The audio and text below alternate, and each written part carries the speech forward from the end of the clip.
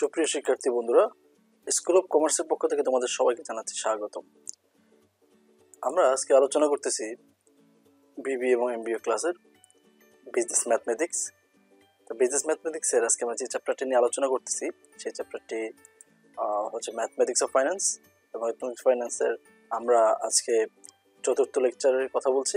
যারা প্রিভিয়াস লেকচারসগুলি দেখোনি তাদের জন্য লেকচার 3টির লিঙ্ক সেটা ভিডিও ডেসক্রিপশন দেওয়া থাকবে, প্লাস হচ্ছে তোমাদের ডান পাশের স্ক্রিনের একদম উপরে দেখো আই নামে একটা সাজেস্ট বাটন আছে, তো সেখানে ক্লিক করলেও কিন্তু আমাদের আগের পার্টগুলোর লিঙ্ক তোমরা সেখানে পেয়ে যাবে।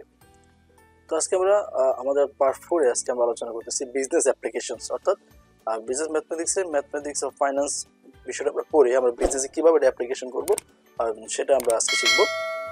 তো চলো কথা না বাড়িয়ে শুরু করি। প্রথম প্রশ্ন, a man borrows টাকা 750 from a money lender and the bill is renewed after every half year at an increase of 21%. What time will elapse before it reaches 7,500 টাকা? আমি আবারও বলি যে ইংলিশ অঙ্কের যে সমস্যাটা, যেহেতু আমরা বাংলা মিডিয়ামের ছাত্র যারা, তাদের জন্য ইংলিশে প্রশ্ন ধরাটাই টাফ। আমরা সূত্র মোটামুটি অ্যাপ্লাই করতে পারি, কিন্তু আমাদের জন্য সমস্যা হচ্ছে প্রশ্ন ধরতে পারে। আমরা একবার পড়ি, এমএন বরস একটা মানুষ ধার করলো টাকা 750 টাকা ধার করলো ফ্রম এ মানি লেন্ডার, অর্থাৎ একজন ঋণদাতার কাছ থেকে 750 টাকা ধার করলো একজন মানুষ।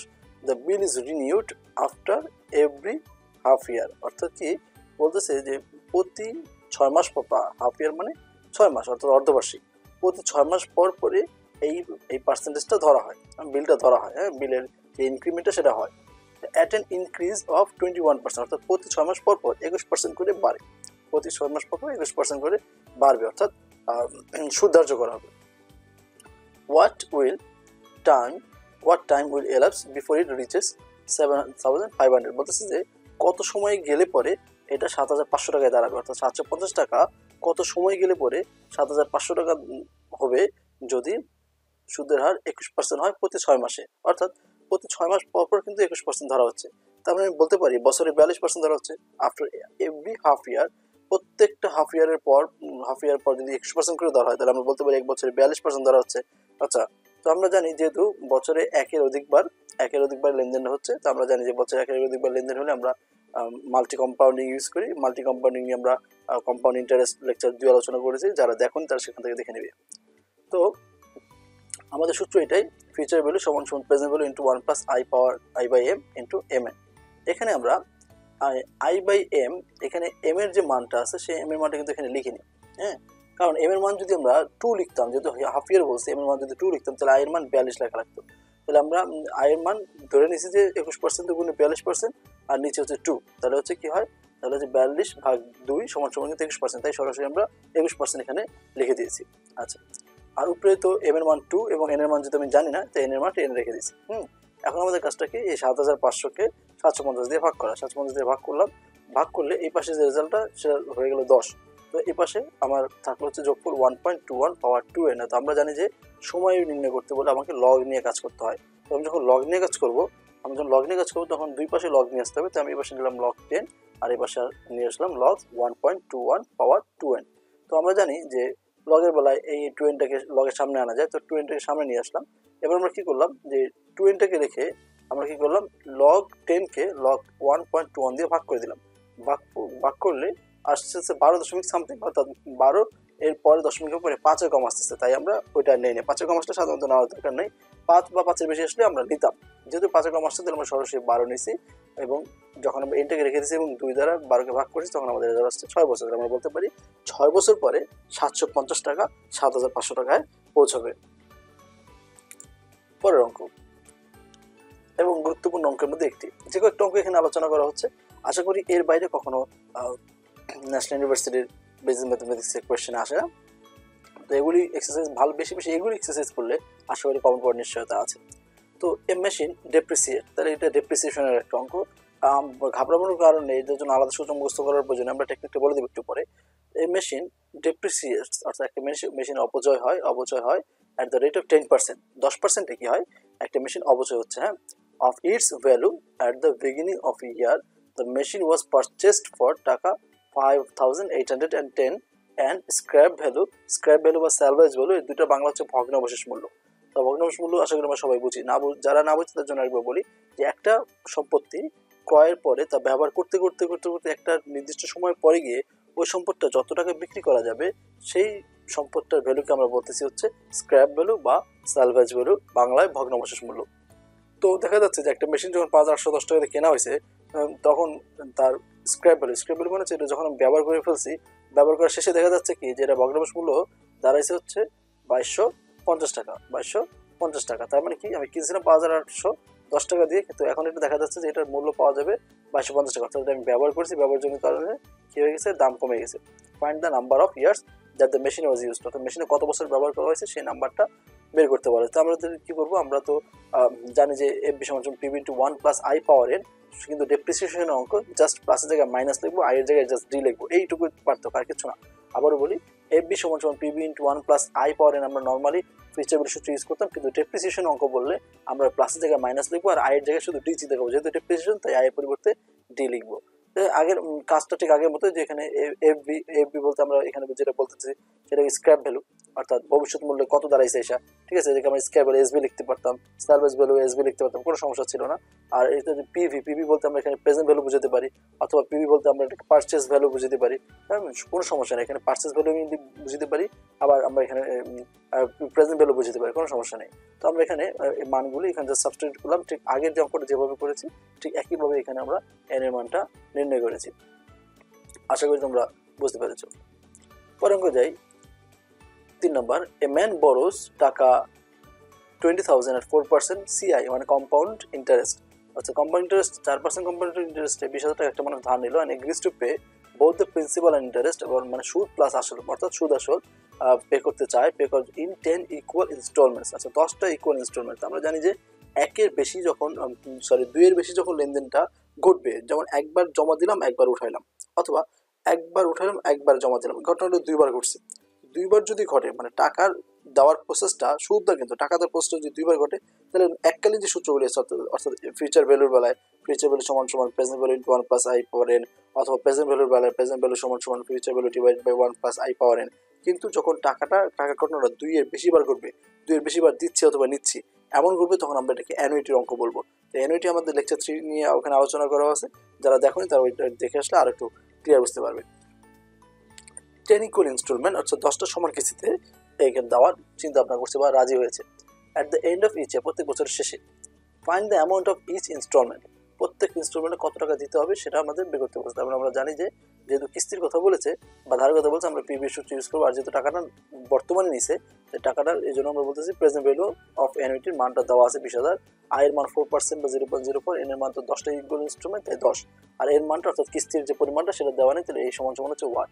তাহলে আমরা সূত্রটা লিখলাম যে পিপিএ ইন্টু সমান সমান এ into 1 minus 1 by 1 plus I power N নিচে ডিভাইড বাই আই। এবার মানগুলো আমরা সাবস্টিটিউট করলাম, প্রথমে আমরা কি করলাম, এই দুটো যোগ করলাম, যোগ করে 10 দিয়ে পাওয়ার করলাম, পাওয়ার করার পর 1 দিয়ে এটাকে ভাগ করলাম, ভাগ করে যে রেজাল্ট আসে সেটা আমরা 1 থেকে বিয়োগ করলাম। এই ফাঁকে আমরা কি করছি, এই যে নিচে যে 0.04টা আছে এটাকে যেন প্রতি লাইনে নিচে টানতে না হয়, তাহলে আমরা এই জন্য আমরা 0.04কে দিয়ে এই পাশে 20,000কে গুণ করে দিয়েছি। বজ্রগুণন পদ্ধতিতে 0.04কে আমরা 20,000 গুণ করে এটাকে ছোট করে ফেলছি, প্লাস ছোট হয়ে গেল, প্লাসের দিক থেকে আবার 0.04 বারবার দাগ দিয়ে এই অংশটুকু টানতে হলো না, এই জন্য আমরা এই কাজটা করেছি। তো তারপরে আমরা বিয়োগ করার পরে যে রেজাল্ট আসছে সেই রেজাল্ট আমরা পাশে লিখেছি, এটাকে এখানে রেখে এই যে সংখ্যাটা আসছে 0.3245 এটাকে আমরা 800 দিয়ে ভাগ করেছি, ভাগ করলে আমাদের যে রেজাল্ট আসছে অর্থাৎ এ 2,465 টাকা, অর্থাৎ প্রতিটা ইনস্টলমেন্টে তাকে 2,465 টাকা করে পরিশোধ করতে হবে। আশা করি তোমরা 3টা অঙ্কটা বুঝতে পেরেছ। 4, সাধারণত এই ধরনের অঙ্ক আসে না, তারপরেও আমরা কোনো কিছু সেখান থেকে বাদ দিতে চাই না, তো আমরা সবগুলি আলোচনা করেছি। 4 এ, the annual subscription for a club, অর্থাৎ একটা ক্লাবে জয়েন করার জন্য একটা সাবস্ক্রিপশন ফি আছে, ইস টাকা 25 টাকা, and a person May life member by paying 1,000 টাকা, মানে 25 টাকা হচ্ছে কি মানে হচ্ছে এন্ট্রি ফি, অর্থাৎ একটা ক্লাবে নতুন মেম্বার হওয়ার জন্য ফি হচ্ছে 25 টাকা, কিন্তু কেউ যদি লাইফ টাইম মেম্বার হতে চায় তাহলে একসাথে 1,000 টাকা দিয়ে দিলেই কি একসাথে 1,000 টাকা দিয়ে দিলে আমরা এখানে বলতে পারি যে সে লাইফ টাইম মেম্বার হয়ে যাচ্ছে। Find the rate of interest charge, অর্থাৎ তাহলে কত % ইন্টারেস্ট তারা চার্জ করতেছে। এই ধরনের অঙ্কে আমরা মূলত যে অঙ্ক করি সেটা হচ্ছে পারপিচুইটি কি পারপিচুইট হচ্ছে অবিরত। অবিরত মানে হচ্ছে কি, যার কোনো শেষ নেই, এন্ডিং নেই, ঠিক আছে। তাহলে মানে কত পার্সেন্ট সুদ ধরা হয়েছে, এরকম যখন আমরা বলবো যে সুদের মান তার দেওয়া নেই, আমরা বলতে পারি যে পিভি সমান সমান এ বাই আই, পিভি সমান সমান এ বাই আই, অর্থাৎ বর্তমানে দেওয়া হচ্ছে 1000 টাকা, এবং ইনস্টলমেন্টে যদি দেওয়া হতো তাহলে এটা দেওয়া হতো 25 টাকা করে, অর্থাৎ একবার যদি না দিতাম তাহলে 25 এভাবে করে দিতাম। এভাবে করে দিলে আমি দেখতে পাচ্ছি এখানে আয়ের মানটা কত, আয়ের মানটা এখানে নাই, তাহলে মানে আইটাকে এখানে সরাই নিলাম, 25 নিচে 1000 দিয়ে দিলাম। তো এখানে আমার কি হলো, 25 দিয়ে 1000কে ভাগ করলে যা রেজাল্ট আসছে 0.025, এটাকে যখন আমি 100 দিয়ে গুণ করবো তাহলে চলে আসবে 25, তার মানে হচ্ছে আয়ের মান হচ্ছে 25%, তার মানে 25% চার্জ করা হয়েছে আমার এখান থেকে, ঠিক আছে। 25% আমাকে সুবিধা দিচ্ছে। বিনিময়কে a man wishes to create an endowment fund to provide an annual prize of 500 টাকা আউট অফ ইটস ইনকাম, অর্থাৎ একটা ভদ্রলোক চায় যে তার একটা ফান্ড হোক, যে ফান্ড থেকে সে কী করবে, প্রতি বছর অ্যানুয়াল প্রাইজ দিবে, 500 টাকা প্রাইজ দিবে তার ইনকাম থেকে। If the fund is invested, যদি তার ওই ফান্ডে সে ইনভেস্ট করে 2.5% পার অ্যানাম, অর্থাৎ প্রতি বছরে সে 2.5% সুদে তার ফান্ডে টাকা রাখে, find the amount of this fund, ওই ফান্ডে কত টাকা জমবে, ঠিক আছে, ওই ফান্ডে কত টাকা জমবে। তাহলে এইভাবে আমরা বলতে পারি যে পিভির মানটা বের করতে বলছে যে কত টাকা সেখানে থাকবে, তাহলে এখানে এর মানটা তো আমরা বলতে পারি যেখানে 500 টাকা করে সে রাখতে চায়, এবং এখানে আয়ের মান তো দাবি আছে সুদের হার যে 2.5%, সেটাকে আমরা 2.5% দিয়ে 2.5%, সরি এখানে একটা ক্যালকুলেশন, এটা না ঠিক আছে, 0.025, এখানে আমরা 2.5% দিয়ে করছি, 500 দিয়ে এটাকে ভাগ করলে ভাগ আসছে 20,000, অর্থাৎ সে যে অ্যামাউন্টটা জমাতে চায়, সে যে অ্যামাউন্টের নাম কি, দাম হচ্ছে 20,000 টাকা, তো সে 20,000 টাকা সেখান থেকে পাবে। পরের অঙ্কে যাই, খুব ইম্পর্টেন্ট একটা অঙ্ক। মেশিন কস্ট কোম্পানি টাকা 52,000, 52,000 টাকা একটা মেশিনের দাম, একটা কোম্পানি কিনতে চায়।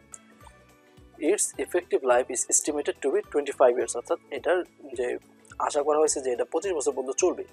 এ sinking fund is created for replacing the machine, একটা সিঙ্কিং ফান্ড, আলাদা একটা নিমজ্জিত তহবিল গঠন করা হয়েছে, গঠন করার মধ্যে দিয়ে সে চায় কি যে এই ফান্ডটা সম্পূর্ণ আলাদা থাকবে, যেটা নিমজ্জিত তহবিল বা সিঙ্কিং ফান্ড, সেটা কখনো আমরা ধরে নেব যে এই ফান্ড আমার নাই, ওই ফান্ডে সে এমন একটা অঙ্কের টাকা রাখতে চায় যে টাকা দিয়ে একটা নির্দিষ্ট সময় পরে সে এই যে মেশিনটা কিনছে, এই মেশিনে তো একটা সময় একটা মেয়াদ শেষ হয়ে যাবে, ভ্যালু শেষ হয়ে যাবে, তবে নতুন যেন একটা মেশিন কিনতে পারে, এই জন্য এই ফান্ডটাকে আলাদা আলাদা করে গঠন করা হচ্ছে। তো replacing machine by a new model at the end of its life time, অর্থাৎ মেশিনটা লাইফ টাইম শেষে আরেকটা নতুন মডেলের মেশিন কিনবে এই কোম্পানি। ওয়েন এর স্ক্র্যাপ রিয়েলাইজেস, যখন এটার স্ক্র্যাপ ভ্যালুটা অর্থাৎ ভগ্নাংশ মূল্যটা দাঁড়াবে 2500 টাকা, তাহলে খেয়াল করো, তাহলে 52,000 টাকা মেশিনটার দাম, কিন্তু এটা যখন ব্যবহার করে শেষ পর্যায়ে আমরা চলে যাবো তখন এর দাম হবে 2500 টাকা। আচ্ছা, এইটুকুর মধ্যে অনেক অঙ্ক থাকতে পারে, এইটুকু দিয়ে অনেক অঙ্ক থাকতে পারে, এবং এখন আমাকে খেয়াল করতে হবে যে তোমার টাকাটা জমাতে হবে, তাহলে আমি কি করবো, পিভিএ না এফবিএ, অবশ্যই এফবিএ, অবশ্যই আমরা এফবিএ অঙ্ক করবো। তো এখন আমার টাকা অ্যাকচুয়ালি কত লাগবে, 52,000 থেকে 2,500 টাকা বাদ দিতে হবে, 52,000 টাকা 2,500 টাকা বাদ দিতে হবে, যদি আর বাকি যে কথাগুলো সেই কথাগুলো কিন্তু আমরা এখন পড়িনি, অন্যান্য অঙ্কে এই যে এক্সট্রা যে কথাগুলো এখন পড়বো সেগুলি নাই, এই জন্য এখানে স্কিপ করে এখানে স্টপ করে কথাগুলি বলতেছি। যে সেক্ষেত্রে আমরা কি করতাম, শুধু 52,000 থেকে 2500 টাকা বাদে দেখতাম আমার কত টাকা দরকার, সেই টাকাটা আমি জমানোর চেষ্টা করতাম। কিন্তু এখন এখানে প্রশ্ন অতিরিক্ত কথা আছে, কথাগুলো আমরা একটু পড়ি। The price of the new model is estimated two B 25% higher than the price of the present one, অর্থাৎ বর্তমানের মেশিনটার যত দাম আছে, যখন আমি এই মেশিনটা রিপ্লেস করে একটা নতুন মেশিন কিনবো, তখন এই মেশিন বর্তমান মেশিনের চেয়ে এটা 25% বেশি দাম থাকবে। The price of the new model is estimated, ধরা হয়েছে যে 25% বেশি থাকবে, higher than the price of the present one, অর্থাৎ বর্তমানের তুলনায় 25% বেশি হবে ওই মেশিনটার মূল্য, অর্থাৎ 52,000-এর 25% বেশি থাকবে। তো এবার বলতেছে find what amount should be set aside every year, প্রতি বছর দেখো এখানে মার্ক করছি লাল কালি দিয়ে, প্রতি বছর তাহলে তাকে কত করে জমাতে হবে, তাহলে প্রতি বছর যদি জমাতে তাহলে অবশ্যই কিস্তির অঙ্ক, মানে অ্যানুইটির অঙ্ক। এখন পিবিএন এফবিএ যেহেতু জমাচ্ছে তাহলে অবশ্যই FBA, out of the profits for the sinking fund if it's অ্যাকুমুলেটস 3.5% per Anam compound, অর্থাৎ প্রতি বছর যদি 3.5% করে সুদ দেয়, তাহলে এই টাকাটা কত টাকা করে তাকে জমাতে হবে এই ফান্ডে। তা আমরা বলতে পারি the cost of the machine নাও, বর্তমান কষ্টের দাম কত, 52,000 টাকা, 25 বছর পরের দাম কত হবে, যে after 25 years it will be 52,000 plus 52,000 এর 25%, অর্থাৎ 52,000 25% হবে কত, 13,000 টাকা। তো এই 13,000 টাকার সাথে 52,000 যোগ করলে হচ্ছে 65,000 টাকা, তাহলে আমার টোটাল লাগতেছে হচ্ছে 65,000 টাকা। এখন 65,000 টাকার মধ্যে আমি যে বর্তমান যে মেশিনটা ব্যবহার করতেছি সেটার দাম 4,000 টাকা পাওয়া যাবে, 4,000 টাকা বাদ দিয়ে দেখতেছি আমার অ্যাকচুয়ালি দরকার হচ্ছে 62,000 টাকা। তার মানে আমি এফবি এর মান জানি ৬২,৫০০ টাকা, আই এর মান জানি 3.5%, এন এর মান জানি 25 বছর, যদি কিস্তির মানটা জানি না। তো কিস্তির মানটা এখানে ক্যালকুলেশন করে আমরা কিস্তির মানটা জাস্ট ইনপুট করছি। আশা করি ক্যালকুলেশনগুলো তোমরা বোঝো। আচ্ছা, তো আমরা মূলত যে 5টা অঙ্ক দেখালাম সেই 5টা অঙ্ক খুব গুরুত্বপূর্ণ এবং এটাকে সাজেশন হিসেবে ধরতে পারো। এই 5টা অঙ্ক আর এখানে যে 6টা অঙ্ক দিয়েছে অর্থাৎ 11টা অঙ্ক যদি ক্লিয়ারলি করতে পারো, আমার বিশ্বাস যে ন্যাশনাল ইউনিভার্সিটির যত যে বছরই পরীক্ষা হোক আর তুমি যে ইয়ারই থাকো, যদি তোমার বিজনেস ম্যাথমেটিক্স থাকে তাহলে 11টার মধ্যে কমন পড়ার সম্ভাবনা আছে। তো আমরা এই 6টা অঙ্ক তোমাদের বাড়ির কাছে থাকবে। তারপর আমরা এই 6টা অঙ্ক আমরা বুঝাই দেওয়ার জন্য এখন আমরা বুঝিয়ে দিচ্ছি। তারপর যদি কেউ না বুঝতে থাকো আমাদের ফেসবুক পেজে কমেন্ট করলে আমরা কিন্তু সেখানে তোমাদেরকে সরাসরি উত্তর দিয়ে থাকবো। তো আমরা প্রথমে যাই, প্রশ্নগুলি পড়ি। এ ম্যানেজার এটা হচ্ছে এ ম্যান, এটা স্পেসে ভুল আছে। এ ম্যান এজড 40, অর্থাৎ একটা মানুষের বয়স 40, উইশেস হিজ ডিপেন্ডেন্টস টু হ্যাভ 40,000 টাকা অ্যাট হিজ ডেথ। একটা মানুষ চায় যে তার বয়স এখন 40 বছর, সে চায় যে তার মৃত্যুর সময় সে 40,000 টাকা পেতে চায়। আ ব্যাংকার agrees to pay this amount to his ডিপেন্ডেন্টস, অর্থাৎ তার যে উত্তরাধিকারীগুলি আছে তাদের কাছে কি করবে, টাকাটা একজন ব্যাংকার দিতে রাজি হয়েছে on the condition that the man makes equal annual payments of টাকা x, অর্থাৎ একটা নির্দিষ্ট পরিমাণ টাকা ওই ভদ্রলোক কি করবে, ওই ব্যাংকে প্রতি বছর জমাবে। টু দ্য ব্যাংক কমেন্সিং নাও, আজকে থেকে জমাবে, and going on until his death, এবং তার মৃত্যুর আগ পর্যন্ত সে টাকাটা জমাতে থাকবে। তার মৃত্যুর পরে তার ছেলে বা উত্তরাধিকারীরা ওই 40,000 টাকা তারা পাবে। What should be the value of x, x এর ভ্যালু কত হবে? Assuming that the bank page interest at 3% পার অ্যানাম, যদি ব্যাংকটা 3% সুদ দেয় প্রতি বছর compounding. From the table of expectation of life it is found that the expectation of A life of a man of 40 is 30 years. আচ্ছা, তাহলে আমরা বলতে পারি যে এই লাইনটা আমরা আরেকবার একটু বুঝি যে কি বলছে। From the table of expectation, মানে প্রত্যাশার টেবিল থেকে বোঝা যায়, জীবনের যে প্রত্যাশার টেবিল আছে বোঝা যায় যে ইট ইজ ফাউন্ড দ্যাট, এটা দেখা যায় যে এক্সপেকটেশন, আশা অফ লাইফ, জীবনের আশা, অফ মানে একটা মানুষের জীবনের একটা আশা কি অফ 40, মানে 40 বছর বয়সী যে কোনো মানুষ চিন্তা করে সে আরো 30 বছর বাঁচবে। তাহলে সে চিন্তা করতেছে যে তার এক্সপেকটেশন যে সে আরো 30 বছর বাঁচবে। তাহলে আমি পুরো গল্পটার মধ্যে দিয়ে কিন্তু আমি মূল কথাটা বলে ফেলছি যে তার যে টাকাটা দরকার সেটা কিন্তু এখনই নিচ্ছে নাকি তার মৃত্যুর পরে নিবে। তাহলে মৃত্যুর পরে নিবে তার মানে ফিউচারে নিবে, তাহলে ওটা হচ্ছে ফিউচার ভ্যালু অফ অ্যানুইটি। তার মানে আমরা এফবি এর অঙ্কটা এখানে করতে হবে, এফবি সূত্রটা প্রয়োগ করতে হবে। তাহলে আমরা বলতে পারি এফবি এর মান হচ্ছে 40,000 টাকা, আর এক্স কত করে জমাতে হবে সেটা যেহেতু নাই, তাহলে এর মানটা দেওয়া নেই, আয়ের মান দেওয়া আছে এখানে 3%, এবং সময় এখানে কিন্তু 40 নয়, সময় হচ্ছে এখানে 30 আছে, ধরা হচ্ছে যে 30 বছর পর্যন্ত বাঁচবে। তাহলে এইটুকু ধরে তাকে এখন থেকে প্রতি বছর কত টাকা জমাতে হবে এটা মানটা এখানে বের করতে হবে। চলো 1 নম্বর প্রশ্ন। 2, the cost of A machine 1 lakh and its effective life 12 years. If the scrap realizes only 5,000 টাকা, what amount should be written out of this profit at the end of each year to accumulate at CI at 5% per annum, অর্থাৎ প্রতি বছরে 5% সুদে কত টাকা করে আলাদা করে জমালে কি করা যাবে, এই যে মেশিনটা আছে এই মেশিনটা আবার কেনা যাবে। ঠিক আছে, এই মেশিন আবার কিনতে গেলে মেশিনটার দাম হচ্ছে 1 লাখ টাকা, কিন্তু যখন আমি ব্যবহার শেষ করবো তখন এটা আমি বিক্রি করতে পারবো 5,000 টাকা। তাহলে অ্যাকচুয়ালি আমার দরকার হচ্ছে 95,000 টাকা। তাহলে আমি বলতে পারবো যে এফবিএ যেহেতু ভবিষ্যতে আমার লাগবে, এফবিএ সমান 1 লাখ মাইনাস 5,000 সমান 95,000 টাকা। তাহলে লাগবে 95,000 টাকা। এখানে আমাদের লাইফ দেওয়া সময় দেওয়া আছে 12 বছর, 12 বছর, এবং আয়ের মান দেওয়া আছে 5%। তাহলে আমাকে বলতেছে what amount should be written out of profit থেকে কত টাকা কেটে রাখতে হবে প্রতি বছরে। তাহলে আমি বলতে পারি যে এর মানটা এখানে মিসিং। জাস্ট আমরা এফবি সূত্রটা প্রয়োগ করলে আমরা কিন্তু এর মানটা এখান থেকে নির্ণয় করতে পারবো। আচ্ছা, 3, find the number of years and the fraction of year in which a sum of money will treble itself compound interest at 8% per annum, অর্থাৎ কি বলতেছে কি যে একটা সময় বের করতে বলছে। এই সময় আমরা কিন্তু গত লেকচারে আলোচনা করেছি যে একটা অ্যামাউন্ট কিভাবে ডাবল করতে হয়, ডাবল করলে কত সময় মধ্যে করা যায়। এখানে সেম প্যারাগ্রাফ আমরা প্রয়োগ করব। অর্থাৎ নরমাল যে আমাদের ফিউচার ভ্যালু সূত্রটা আছে, ফিউচার ভ্যালু সমান present value into 1 plus I power N, এই সূত্রটা এখানে প্রয়োগ করব। যেহেতু টেরিবল বলছে, টেরিবল মানে হচ্ছে 3 গুণ হবে। অর্থাৎ আমি যদি প্রেজেন্ট ভ্যালু 100 টাকা ধরি, প্রেজেন্ট ভ্যালু যদি 100 টাকা ধরে ফিউচার ভ্যালু হবে 300 টাকা, তাহলে লেট প্রেজেন্ট ভ্যালু সমান 100 আর ফিউচার ভ্যালু সমান 300। এই 100 আর 300 ধরে আর সুদের 8% ধরে এর মানটা নির্ণয় করে দিলে কাজ শেষ হয়ে যাবে। 4 নম্বর, এ wagon is purchased on instalment basis, একটা ওয়াগন কেনা হয়েছে ইনস্টলমেন্ট বেসিসে, অর্থাৎ কিস্তি ভিত্তিতে। such that 5,000 টাকা is to be paid on the signing of the contract, অর্থাৎ প্রথম যখন কন্ট্রাক্টটা বানিয়েছে ডাউন পেমেন্ট 5,000 টাকা দিতে হচ্ছে, প্রথমেই 5,000 টাকা দিয়ে দিতে হবে, and 4 yearly installment of 3,000 টাকা is payable at the end of first, second, third and fourth year. আচ্ছা, আগামী 4 বছরে প্রতি বছর 3,000 করে টাকাটা জমা দিবে।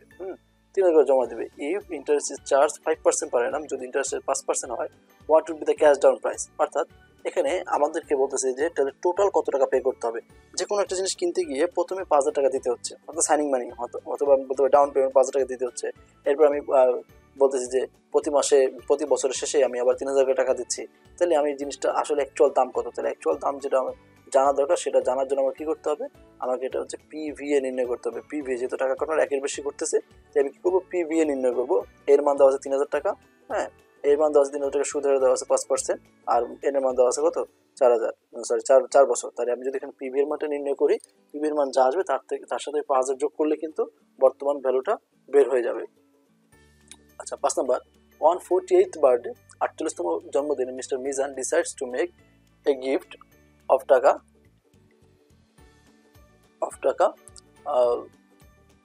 5,000 two a hospital.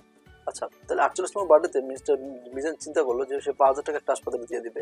He decides to save this amount by making equal instalments payments up to the including his 16th birthday to A fund. হ্যাঁ, তাহলে বলতেছে কি যে হি ডিসাইড টু সেম অ্যামাউন্ট, অর্থাৎ সেই যে 5,000 টাকা, এই 5,000 টাকায় এই অ্যামাউন্টটা সে কি equal instalment পেমেন্টসে up to including 60 বার্থডেতে সে কী করে একটা ফান্ডে জমাতে চায়, হুইচ গিভস 3.5 অর্থাৎ 3.5% compound interest, the first payment being made at once. ঠিক আছে, প্রথমটা সাথে সাথে দিয়ে দিছে, নগদ দিয়ে দিছে, তাহলে প্রথমটা কিন্তু হয়ে গেছে। এখন কি, calculate the amount of each annual payment, অর্থাৎ প্রতি পেমেন্টে তাকে কত করে দিতে হবে। তার মানে আমরা বুঝতে পারতেছি এটা কিস্তির অঙ্ক, যেহেতু তার 48তম বার্থডেতে সে কথা বলতেছে। 48তম বার্থডেতে সে ডিসাইড করলো, তাহলে 48তম বার্থডে থেকে 16th বার্থডে, তাহলে সেখানে সময় হচ্ছে 12 বছর। তাহলে সময় 12 বছর ধরে আমার যে টাকাটা সে একটা হাসপাতালে গিফট করবে, ঠিক আছে, হ্যাঁ, হাসপাতালে সে গিফট করবে, তো এই হাসপাতালে গিফট করলে টাকাটা তো এখন তার কাছে না, সে জমায় তারপরে দিবে। তাহলে 5,000 টাকা তার হচ্ছে এফবিএ এর মান দেওয়া আছে, তার মানে এর মানটা শুধু মিসিং আছে, এর মানটা মিসিং আছে, এখানে মানটা 60 - 48 = 12 দিলেই কিন্তু আমার এন এর মানটা চলে আসবে। লাস্ট অঙ্ক 6 number, what the value of an annuity, অর্থাৎ এর মানটা বের করতে বলছে at the end of 20 years, 20 বছর পরে, ইফ টাকা 2,000 ইজ ডিপোজিটেড, প্রতি বছর যদি 2,000 টাকা করা হয় into an account earning 8.5% company, how much of the value of interest, অর্থাৎ এখানে ইন্টারেস্ট ভ্যালুটা জানতে চাইছে। এবং বলতেছে কি এই 2,000 টাকা যে জমাবে, এই 2,000 টাকা জমালে তার কত টাকা টোটাল আসবে 8.5%, হ্যাঁ, 8.5% কত টাকা তার আসবে, সে যদি 2,000 করে জমায় 20 বছর। আশা করি পিপিএ সূত্রটা প্রয়োগ করলে, এফবিএ সূত্রটা প্রয়োগ করলে আমরা এর মানটা বের করে দিতে পারবো। আশা করি আমাদের লেকচারটা তোমাদের ভালো লেগেছে। বিজনেস ম্যাথমেটিক্স নিয়ে এই চ্যাপ্টার নিয়ে আর কোনো কথা থাকলে তোমরা আমাদের স্কুল অফ কমার্স গ্রুপ অথবা ফেসবুক পেজ অথবা ইউটিউব কমেন্ট সেকশনে আমাদের জানাতে পারো, আমরা তোমাদের প্রশ্ন যথাসাধ্য উত্তর দেওয়ার চেষ্টা করবো। আর তোমরা এখনও যারা আমাদের চ্যানেলটি সাবস্ক্রাইব করোনি, আমাদের সাজেশন হবে তোমরা অবশ্যই সাবস্ক্রাইব করবে এবং নোটিফিকেশন বেল বাটনটা রিং দিয়ে রাখবে এবং তোমাদের বন্ধুদের সাথে শেয়ার করবে, যেন তারাও এইখান থেকে কিছুটা হলেও উপকৃত হতে পারে। তো আজকের মতো বিদায়, আল্লাহ হাফিজ।